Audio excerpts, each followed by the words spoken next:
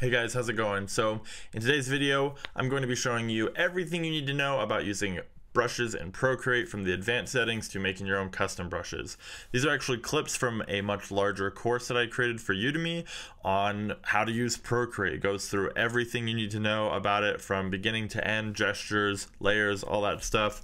So if you're new to Procreate, I really recommend it. If you use the link in the description, you can take the course for only $14.99 instead of its normal price, which is a huge discount. So if you like content like this, you want to see more, be sure to subscribe. And if you haven't, hit that bell notification so that you can be notified when new videos come out. So once again, enjoy, and I'll see you guys in the next one.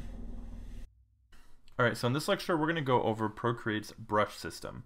So the brush icon is the one in the top right that looks just like a paintbrush. You can see I already have it selected. It's the blue icon, and when it's selected we can draw it on our screen with either our stylus or our finger. Okay, and it's just going to paint on there with whatever color we have selected on whatever layer we have selected. Now, if we tap on the brush icon again, once it's already been selected, it's going to open up our brush menu. So if we look here on the left, we have our brush set. So if we come up here to sketching, we have sketching, inking, calligraphy, painting, artistic, airbrushing, textures, abstract, charcoals, elements, spray paint, touch-ups, retro, luminance, industrial, organic, and water. Now, those are all the ones that come with Procreate. The rest of these are ones that are either created or downloaded, but these ones are the ones that come standard. And if you click on each one, it's going to give you a bunch of different examples of the types of brush in that set. So for example, if we start with sketching, we can see we have bamboo chalk, shaded graphite, oil pastel, things like that. You can see down here on fat pencil and shading graphite, there's a little tiny Procreate icon next to it, that little swish mark, and that means that brush has been edited. It's not the standard brush, it has something different about it, okay? So, there's a lot of things we can do from this menu. So we can select a new brush. So let's say we want this blotchy brush. We would come back to our menu and we can draw with it. Now each brush is going to have its own separate properties, and they will all behave differently and have different effects to them. The best way to kind of figure these out is really just experiment. Just try them out, try new things, see what you like, see what works. Let's go back here and see some other things that we can do. So let's say you want to create a new set so that you can organize your brushes how you want. All you have to do is come up here to the top and push new set, and you can title it what you want. So let's say we want to call it let's see, draw brushes, just for an example, and just hit return and it will create that new brush set. So right now there's no brushes in it. What we can do is come up to the right and hit this plus sign, which will either allow us to create a new brush, which we'll go over later, or we can import a brush. So if we import a brush, it's going to come up here. It's going to ask us where we want to import a file from. And you can import from wherever you want, your Google Drive, your Dropbox, anything like that. Wherever you have the stuff saved, you can go ahead and import that, and that brush or brush set will come right into Procreate. You can also use the drag and drop feature from the iPad Pro. So if you want to delete a set, all you have to do is tap on it, and you can either rename it or delete it. We're just going to delete this one because we don't need it.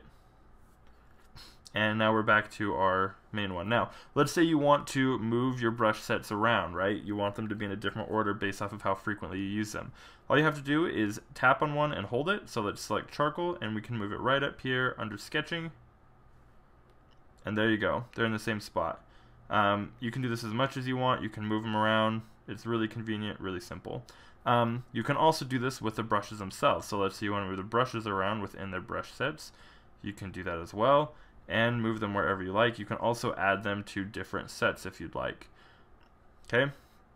The next thing is if you want to share or delete a brush, all you have to do is swipe to the left from the right, and it'll bring up this menu. You can either share, duplicate, or reset a brush. If it's a standard brush that comes with Procreate, you cannot delete it. But if I wanted to delete one of these ones down here, I could. I can share, duplicate, or delete. But since it's not a standard Procreate brush, it does not give me the reset option. So like this one, for example, this brush is one I created, so I can delete it. Okay. If you want to duplicate a brush so that you can edit one but keep the original, you just hit duplicate, and now you have two of them. And then you can do whatever you want with this. We can delete it, or we can share it, and it will export as a .brush file. We can airdrop it to our computer, we can save it to our drive, email it, whatever we want to do with it. Okay. And then if you want to select multiple brushes at once, all you have to do is swipe to the right. So we have one selected, we're going to swipe to the right on any other ones we want to add, and then we can move all of those all at once. Alright, so in this lecture we're going to go over the advanced brush settings. So to access these, we're going to open our brush menu, and then you can select any brush you want. I'm just going to go with this charcoal block brush. So we're going to click on it, and it's going to open up this menu.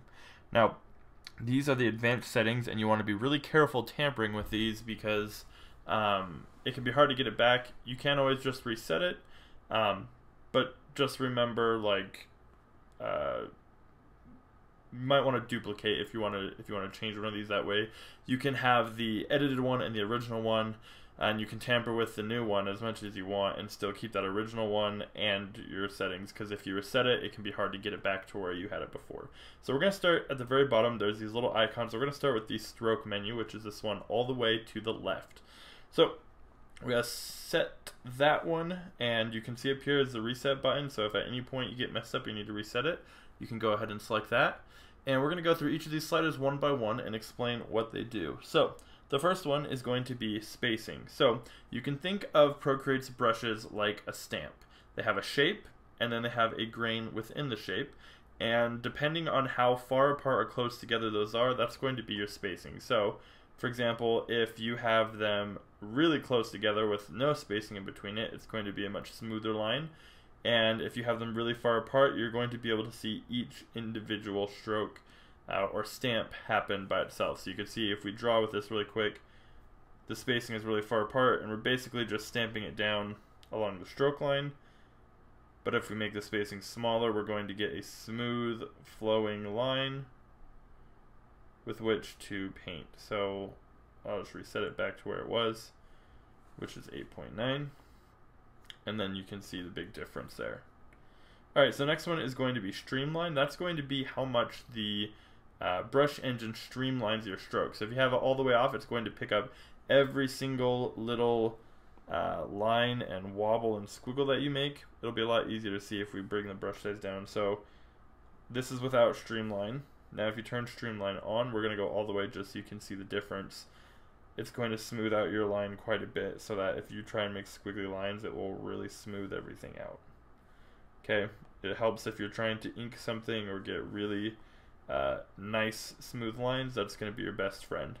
Next one is going to be jitter, which is going to be how randomized your strokes are. Do they fall along a nice smooth pattern, or are they kind of all over the place? Jitter can be really good if you're trying to make something like a leaf texture or some other sort of really coarse rough pattern like that, trying to get something like that in there. So that's jitter. We're going to keep that down where it was. And then fall off is going to be how quickly the brush falls off once you pick up your pencil. So you're drawing and it just stops, right? So if you don't want there to be any fall off, just have it all the way down to 0. Fall off is going to be good for, like, if you want a brush that sort of simulates a pencil and the lead is getting lower and lower, something like that, so it doesn't draw forever. So for example, like maybe you want to draw a bunch of fur, you turn the fall off on and it will automatically end your stroke at a certain point. Okay, let's go ahead and turn that off. Stroke taper is going to be whether or not your brush gets smaller at the beginning when you start drawing, and whether it gets smaller at the end when you start drawing. So let's go ahead and right now let's pick a different color so we can see as we're painting here. So right now we have no stroke taper. Okay, it just is one complete square flat line. But if we turn this on, we'll go all the way up just so we can see. It's going to start out with that little point, and then it should be the same if we end it with that as well. You can see it kind of does, not as much, and I'm not sure why it does that, but that's what the end does. And then we have opacity. We can turn this down here, which is going to be how opaque it is, starting from the beginning and the end. So, and then size is going to be the same thing. Okay, Let's go ahead and reset that. Perfect. All right, let's go to the next one, which is shape. So shape is going to be kind of the outline of our stamp shape, what is being stamped down. So scatter is obviously going to be scattering it, what angle it's turned at. So let's go back here just really quick so you can see what I'm talking about. If we space this out a little more, then come to scatter, you can see that what it's changing is the rotation of these different stamp shapes, okay? And if you look really closely, you can also see that even though the stamp shape is rotating, the grain, which is kind of the texture inside of that, is staying the same. Okay, so we have that. Then we have rotation, which is going to rotate all of them. And then that's going to be the scatter. Okay, randomized is going to just make it completely random. Azimuth, if I remember correctly, means it's going to follow, it's going to stay the same no matter what direction you go, kind of like calligraphy. So if we're drawing, you can see that the stroke shape is pretty much staying the same. It kind of goes with the pencil. So let's go ahead and turn our spacing back down. Maybe not that low. You can see, we'll get a new color here so we can see what's going on. You can see that it's kind of like how a calligraphy brush is. It doesn't really follow my pencil. Or sorry, it does follow my pencil. It doesn't really turn on its own. If we turn that off, you can see it just goes whatever angle I do. It doesn't do that calligraphy effect. Okay. And then the last one is going to be filtered, which is, if you have filtered on, it will have its anti-aliasing, which means that it kind of softens the grain texture. So if you zoom in, it's not quite as sharp. You don't get these jagged pixels. If we were to turn it off and draw and zoom in, you could see the difference. This one has a lot softer edge at the top, and the one on the bottom has a much more jagged response when it's painted. So you're going to want those all on. So let's go ahead and reset it again. Just put it back to the standards. Okay, then we're going to go over to grain, which is the next one. Grain is going to be what's being rolled into our stamp shape. So imagine we have like a paint roller with a texture on it, and our stamp or the shape is kind of the outline that's going to be rolled into. So rolling is exactly that. If you have it turned all the way off, it simply won't do that at all. It'll just smear it around. So you can see now our grain isn't really being rolled, it's just being smeared. And if you have it all the way on, it's going to be straight rolling. It's just going to be printing that texture. And then if you go anywhere in between, you can kind of get a mix of those effects. Okay. So the next one is scale. And that's going to be how big is the grain inside of your stamp. Do you want it to be really tiny and fine, or do you want it to be really big and visible? If you make it really big, you'll be able to see every little thing as you stamp it, and if you make it small, it will just kind of disappear into a little bit of a blur depending on how small you go. Zoom is going to be how zoomed in you are on the grain. Rotation is going to be whether or not the grain itself rotates or if it just stays up and down. And then filtered, if we turn that on and off, is going to affect whether or not the grain scales when we make the brush go up and down in size, or if it just stays the same. A lot of these are really advanced, and most of the time you're probably not going to need to worry about them unless you're really trying to dig in and make a really complex brush, but we're going to go over all of them just in case anyways, so you know where they are and what they do. Alright, so next we are on dynamic. So at the top we have three options. It says brush rendering, and then it says normal, glazed, or wet mix. We're going to go over each of these. So the first one is normal. So opacity dynamics are going to be either for jitter or speed. So what that means is that if we have it set to minus 100%, then when we paint or draw, it's going to take into account how fast we draw. So for example, if I draw really slow, you won't even be able to see it. You can see where my little cursor icon is. I'll make it bigger so you can see, but nothing's really show up. But if I draw really fast, that's when it will start to pick up. So I'm not sure how often you might use that. I never use it, but it's there. You can also go the complete opposite way, so that if you draw slow, it picks up, but if you draw really fast, it starts to disappear. So you keep that. I typically keep that at 0. Jitter is going to randomize the opacity dynamic, so that where you're drawing, some of them will be less or more opaque than others. Size dynamics is going to be how big or small your brush gets, maximum size. And jitter is going to randomize that as well, the size. Okay, so let's go ahead and reset. Next one is going to be pencil. So the first menu oh, you know what, let's go back, we forgot glaze and wet mix. So let's tap on glaze. So normal is just going to be normally painting, putting stuff down. Glazed, accumulative is going to be turned off for glazed, and what that means is that when you paint, it doesn't build up on top of each other, it only ever fills in what's there. So let's go ahead, we're going to clear this layer so we can start fresh. Okay, so what I mean by that is if I just draw in one continuous stroke, even if I draw over itself, it's not going to build up paint like it would with a normal brush. The only way it will do that is if I lift my brush up and then start drawing again, that'll start to build up. When we're painting with a normal brush, it will go down, and as we draw back over our stroke, it'll get darker and darker and darker and darker and darker every time without having to lift up our brush. So that's the difference there. And if you turn on accumulative, it will build up like a normal brush again. Then we have flow, which is going to be how much paint is coming out of our brush as we paint. And then we have speed and opacity dynamics, which are just like the other one that we went over. Then let's go ahead and reset that. The next one is going to be wet mix. Now wet mix is meant to simulate painting with a real paintbrush with oil or acrylics. So the first option is dilution.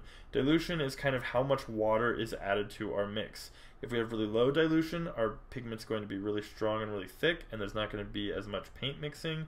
If we have really high dilution, it's going to be very watered down and really, really mix up the paint a lot, as you can see here.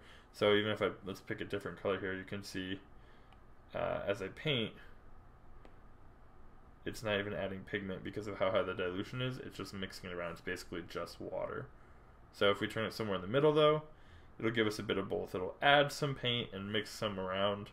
You're going to want it, I mean, if you're trying to make a wet brush look, you're going to want it somewhere towards the middle to lower half so that you can still get paint down, but it will still mix stuff up. Then we have charge, which is going to be how much paint is put on the brush whenever you pick it up and put it back down again. So when you first put it down, if you have it at 100%, it's going to have a ton of paint on it. And if you have it really low, it's only going to have a little bit before it kind of starts to run out. Attack is going to be how aggressively it puts paint down. And then pull is going to be how much it pulls paint around when it's blending. So if you have a really high pull, it's really going to make a difference. And if you have, let's go with another color just so you can see here. It really mixes stuff up. If you have a low pull, it won't do anything. And then grade is just the grade of paint. So, and then the last two are just the same as the other ones. Okay, now we can move on to pencil. So pencil is going to be really based off of how we hold our pencil and how much pressure we're applying. So, for example, opacity is at max. So depending on how much pressure you put, it's going to be really hard to get this to be a light color because of how high the opacity is. So let's go ahead and reset this. If we lower the opacity here all the way to the opposite end, then the harder we push, the less opaque it will be. So right now, with the setting now, if I push really lightly, which is what I'm doing now, I'm barely touching the canvas, the less I touch it, the darker it gets. And then if I push harder, it starts to disappear until I start pushing lighter again, and then it comes back. If you do the opposite direction, then the lighter you push really light, like right now, it barely shows up, and then the harder I push, it gets darker. Typically, most of the time, you're probably going to be painting like that than the other one. If you have it right in the middle, there will be no opacity pressure. It will just be the same opacity no matter how hard you push. Okay. Bleed is going to be how much it bleeds over when you're doing that. Size is going to be how big or small it gets when you push on it. So if I push really soft, the brush will get tiny. And if I push really hard, the brush will get big. And you can do vice versa, just like with the opacity. If you turn it down and you push soft, it'll have a big size. And if you push hard, it will get really thin. Okay. Most of the time you probably won't do this. It's pretty unnatural to draw like that because when we're drawing in real life, the harder we push, the darker it gets. And there's not really any traditional sort of medium where the lighter you draw, the darker it gets. So it's going to feel really, really weird to draw like that. But if you want to, it's there. It's an option. Then we have softness, which is going to be the same thing as the other ones. The bigger it is, then the more pressure it will become more soft, and with it turned off, the less pressure will become soft. With this type of brush, it's not very visible, so you don't really have to worry about it a lot, but it's there. The next one is Apple Pencil Tilt. So if you're using an Apple Pencil, this will be affected. If not, it won't matter. You can ignore this. So Apple Pencil, once you turn it to a certain degree, it will start affecting the page differently. It will become either bigger, the brush will. So I don't think it does anything with this brush, but if we go to something like, say, the 6B pencil, for example, if we draw with it like normal, it will just create a stroke. But if we turn our pencil sideways like we're trying to shade, we'll get a much broader, softer stroke, as you can see. Okay, let's try something a little bigger. Let's do the fat pencil. So if I'm drawing normal, it looks about like this. And then if I turn it sideways, we can get this really soft, broad stroke going on. Okay, and that's what that means. So if we come over here, you can see the Apple Pencil Tilt. You can adjust what angle it needs to be at for that to happen. You can adjust whether or not the opacity gets turned on when you turn it sideways, whether or not there's a gradation, the bleed, the size of that, and all that is only going to happen when you turn it sideways. Okay? Next, let's go back to our charcoal block brush. Let's go to general next, which is going to be just all of the general characteristics of our brush. The first one is the brush name. You can change that just by tapping on it if you'd like. Or, there we go. Or maybe not. I guess you can't change it. Seems like you should, but it's not letting me for some reason. It's probably because, oh, you can, it's just that this is a standard brush in Procreate, so you can't change the title. If it was your own created brush or edited brush, you can change the title to whatever you want. You can turn this on and off, which is the stamp preview, so you can either see the stroke preview, which is what it's showing now, or you can see the preview of just one individual stamp of that brush looks like. Then you have how big the preview is if you want to really be zoomed in and see what it's going to look like, or kind of zoomed out to get an idea of the total brush stroke. Then we have brush behavior. You can either orient it to the screen, which means when we turn the screen, the brush is going to match that. As so, if we have a brush that just follows wherever our pencil goes, this isn't going to matter. But if we have a brush that's sort of like a calligraphy brush that stays in one angle, no matter where we move our brush, then this will matter because it will depend on how we're holding our iPad, will determine which way the shape is facing. Blend mode, you can change the blend mode of your brush just like you would your layer mode. So if you want a brush that always paints in multiply, you can do that and paint right onto a normal layer with a multiply brush. If you don't know what layer modes are, we'll go over all of that in detail in the layer section, because going over it here would be a huge whole other thing, and it's the exact same thing as the layers. So if you don't already know what that is, just wait till we get to layers, and then you can apply that exact same thing to picking your layer for your brush. Then we have smudge, which is just going to be how much smudge it moves around. So if you're, especially if you're using the smudge tool, you're going to want to choose that to affect how strong of a smudge it has and how much it smudges its own brush when it's painting. Then we have size limits. The max size limits is going to be how big the brush can get and how small the brush can get based off of the sliders when you're trying to change it. So if you want it at its biggest size to only get to right there, you can change that, or you can have it get as big as you want. Do keep in mind that the bigger you make your brush, the more computing power it takes for your iPad, and you can start to experience a little bit of lag. And then opacity limits is how opaque it can get and how soft it can get. So if you want it to be able to not get opaque at all, you can make the minimum extremely high so that the softest it ever gets is right there, or you can turn it all the way down to there. It's up to you, however you want to do it.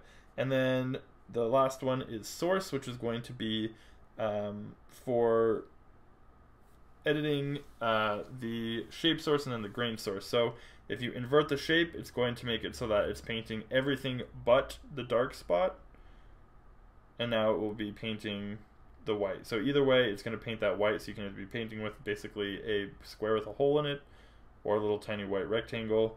And you can swap different things out. Procreate has a bunch of things in here already that you can switch through to create your own custom brushes. Same with the grain, you can invert it and swap from the grain library. Okay, or you can just insert your own photo to really customize the brush. If you're going to be editing these, you might as well just be creating a new brush, because this is the foundation for the brush. Unless you really like all the other settings, you just want to change the shape, then this is a good option. So that's it for this lecture. I know it was a lot to cover and it's really in depth. It's kind of hard to grasp. Honestly, the best way to really understand the brush system is to just experiment. Start painting, try out all the different brushes that are in there, edit them, see what you can come up with. In the next lecture, we'll go over how to create your own custom brush, and hopefully that will help shed a little bit more light on it. So that's it for this lecture. I'll see you guys in the next one. Alright, in this lecture, we're going to go over how to create your own custom brush. So to do this, you're going to tap on the brush icon twice in order to open it up. And then with one of your sets selected, you're going to click on this plus sign at the top right corner, and this is going to create the brush in whatever set you have selected. So make sure you pick that beforehand, or if you need to, you can make a new set. So we're going to hit that plus sign, and it's going to say Untitled Brush. So we can change the name to whatever we want it to be, and we're going to make a smoke brush. Okay, and we need to import shape here. So it says select shape. Whoops, let's get that back up. I have to try that again. So smoke brush, I don't know why it shut us out. We'll just do it again. Okay, and then select shape. We're going to select, we're going to insert a photo. And I'm going to pick one, excuse me. I'm going to pick one from brushes. These are some that I've already saved. And for the smoke one, I'm going to go with this brush right here. Okay, this shape. So this is just a shape I made in Procreate on a square canvas with it set to PNG, so it had a transparent background. All it is this white box with these little shapes in the middle, and you'll see how this creates a smoke brush, okay? And then for the grain source, we're just going to pick one from the Pro library. And for the grain, we're just going to go with something that's nice and flat and hard and filled all the way in, like this, the blank one. Okay, that's all we need. So now we can come over here. Didn't save it as smoke brush for some reason. Let's try again. Alright, so now we can edit the properties of this brush. So first off, we're going to want the spacing to be very smooth. Okay. We don't want the streamline on a whole lot. We don't want there to be any jitter. We can have a little bit of fall off. Stroke taper. We want the start to have just a little bit of opacity. And I don't really think we want size a whole lot. Oh yeah, I guess we could do size. Shape, we don't want any scatter, we don't want any rotation. We do want azimuth on. Actually, I'm trying to think, do we want that on? No, we want that off. Okay. Grain, we can leave all of that. Normal, we want this to be set to normal. We don't want glaze, we don't want wet. We don't want any sort of speed dynamics. Pencil. We do want a little bit of opacity. We don't really want a whole lot of size. So we're going to put it just barely right there. Softness we can go ahead and leave. Pencil tone, we're not going to worry about general. We're going to call this the smoke brush. Use stamp preview, we don't need to do that. Into screen, blend mode, smudge, max, and min. Alright, that looks pretty good. Let's go ahead and give it a shot. So we're going to go ahead and give ourselves a dark background so that we can make some really cool smoke here. And I'm going to try doing some bright sort of green smoke. And let's give this brush a try. See how it works. Alright, so right off the bat, we can see that there's probably some things we want to change. One of them I think is going to be the opacity. And I also think we want to change the way it orients. So we're going to change this to, I think it's shape. We're going to turn azimuth on. And we're going to turn the opacity, where is that? Let's find what we want here. We want the opacity max to be about like that. Nope, maybe a little less. Okay. Alright, and then the next thing we need to do that I think I missed is going to be the size. Yes, that is the one. So we want that all the way up so that when we go little and big, we can create different sizes. And then the max size, we want it to be pretty big. Alright.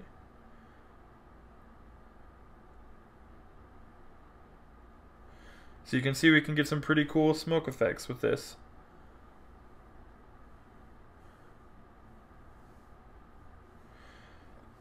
And depending on what color you make it, you can either make it look like it's glowing or it can just be white smoke.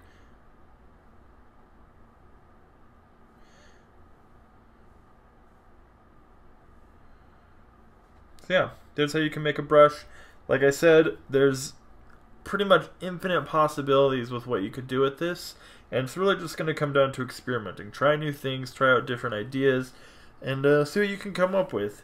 The brush system is not quite as versatile as, say, Photoshop, but it still can pack a pretty hefty punch, so give it a shot. I'd love to see what brushes you come up with in the Q&A. So that's it for this lecture, and I'll see you guys in the next one.